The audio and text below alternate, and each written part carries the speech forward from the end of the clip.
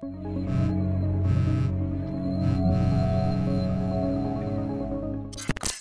there everyone, Indro here, and today I'll speed run through the creation of my new dawn Photoshop composition. Well, this is my entry to the Battle of Visuals contest hosted by a very talented Photoshop artist, Visuals Optimist.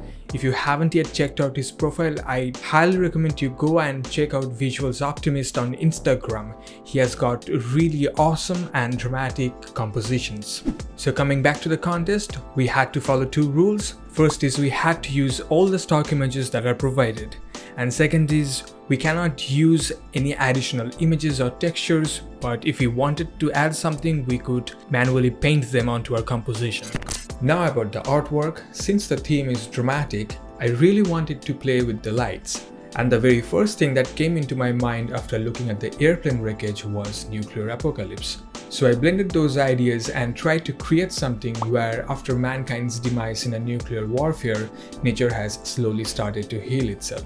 And ionization in the air casting a perennial aurora, I tried to recreate a scene of dawn. So this composition took about 6 hours for me to complete, and in this 15-minute videos, I'll try to go over the main process and highlight the main steps so that you can understand how I did it. So let's get started.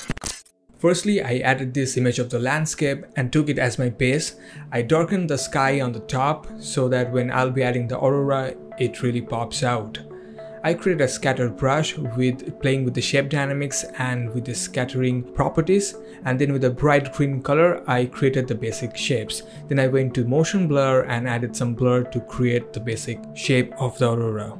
Then I kept adding variations with the same scatter brush and kept adding the motion blur to get layers of variations onto my northern lights. Then I took a yellowish green color and tried to add at the bottom region to get the core color of the lights. I changed the blending mode to screen, and then I added some purples because we see some purples in the northern lights, and then I merged everything, converted into a smart object, and added a blur to kind of mix those harsh lines that we got from the motion blur. Then I created a layer mask and brushed away some parts from the bottom region because in northern lights we tend to have a sharper region towards the bottom and it seems to blur out on the top. Next, I created another variation of the scatter brush and took color white and painted some stars onto the sky.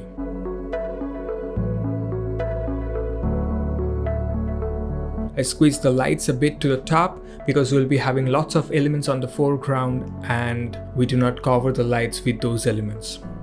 Then I placed the image of the airplane wreckage and I cut it out from the background using pen tool and quick selection tool.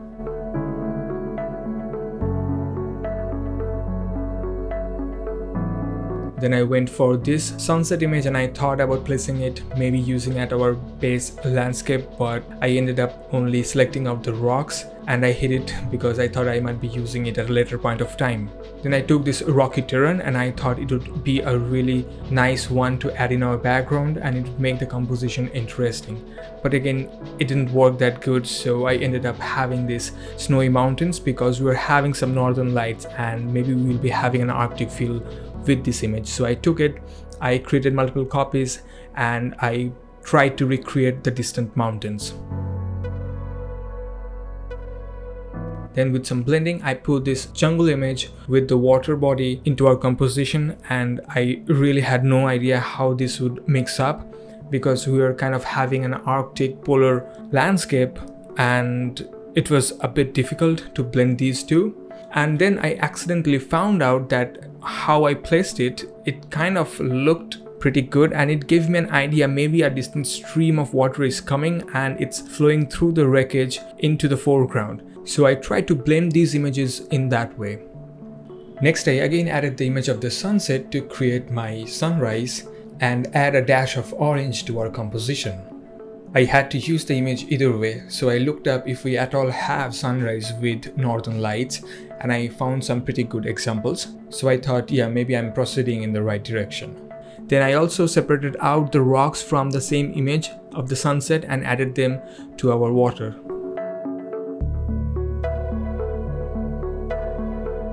Then I thought it's now the right time to add those rugged stone terrain because it can add some interesting shapes and drama to our crash site.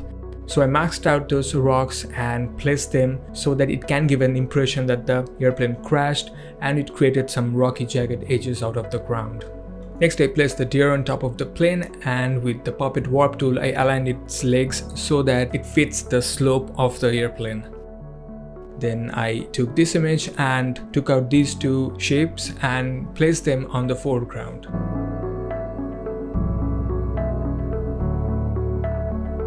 Then I took the image of this large rock. I separated out it from the background using pen tool. I had no idea where I would place it, so I ended up placing it in the very foreground on this water. And now this is the most challenging part. I could not see how I can fit this image into our composition because the trees and the leaves are mostly tropical and we're having an Arctic feel to our composition. So I thought about maybe we can take out this leaf and we can place it somewhere in the crash site so that it doesn't pop out that much and it blends with the other leaves that we have in our artwork. Now for this image, I took this straw from the hut and added it on the plane to make it look that there is some debris on the crash. I took this metal texture and used it to add some grunge on our airplane wreckage. I kept it as a blending mode of overlay and experimented with also soft light and painted on the layer mask on the appropriate textures to get the look I was looking for. Then I added those leaves to make it look that some trees are growing out of this wreckage. Next, I took this dead tree branch. Initially, I thought about placing it on the water in the foreground, but I ended up placing it inside the airplane. Then I added some birds. I separated them out and experimented and placed them to see what looks best. For the ferns, I separated them out from the white background and placed them on the foreground. For this flower swing, I took out one of them and placed it on that dead branch. Now for the grass, I placed them randomly on the ground, just keeping an eye to what looks best.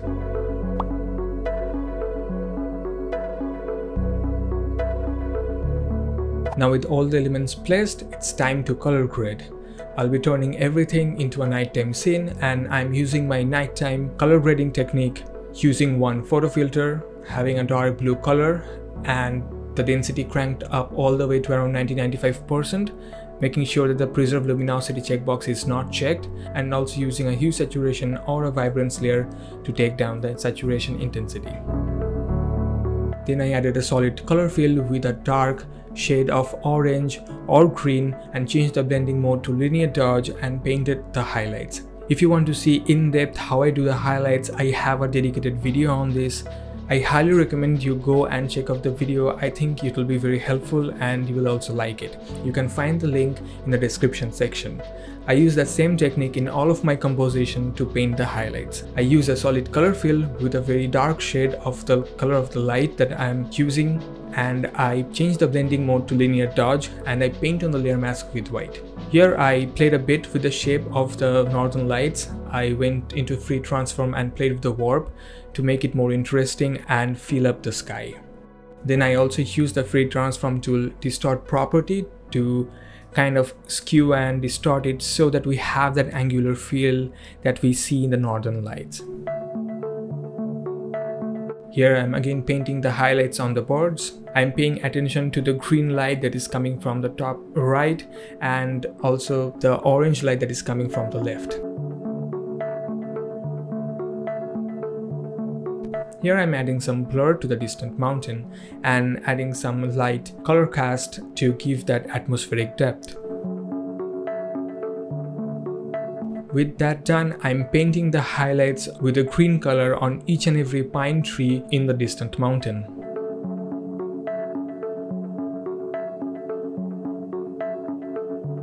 Next, I'm painting the highlights to each and every element in our foreground. So this is very time consuming and I had to pay a great deal of attention to make it look perfect. The more attention I will pay to these highlights, the more realistic and natural it will look. You can always check out my detailed in-depth video on these highlights and shadows. The link to the video should be in the description sections.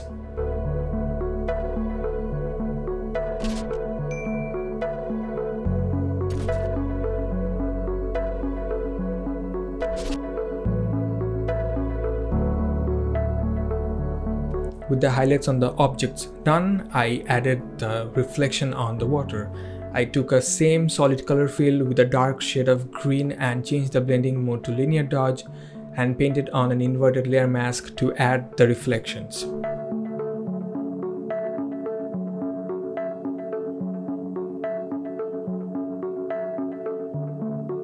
Then I thought that the rocks on the water were missing some textures, so I took the image of that large rock and I used it as textures on the smaller rocks. With that done, I added some fireflies because this is a fantasy artwork, so we'd be having fireflies. I took a same solid color fill with some darker shade of green and changed the blending mode to linear dodge and painted on an inverted layer mask to add the fireflies.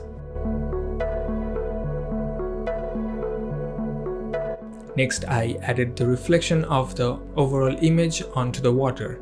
I separated out part of the water only and changed it to black and white and created a displacement map out of it. And then I created a snapshot of our composition, flipped it vertically and added that displace filter with the displacement map that I saved a moment back. And then I added some color grading, turned it a bit dark. Next, I decided to fine-tune things further, so I went into the liquify tool and I manually distorted it to make it look that there are ripples in the water. With that done, I added some global shadows and some overall color casts. And then I took a snapshot of everything and went into the camera raw filter where I adjusted the texture and the clarity and also played a bit with the contrast, highlights and shadows to boost things up. And here we are with the final result. I hope you liked today's artwork and you found this video helpful in some way. If so, please feel free to subscribe my channel. That would really help me to create more videos like this. Also, be sure to leave a comment about what kind of artwork or tutorial video you want to see next. Well then, I'll see you in my next video and till then, enjoy creating.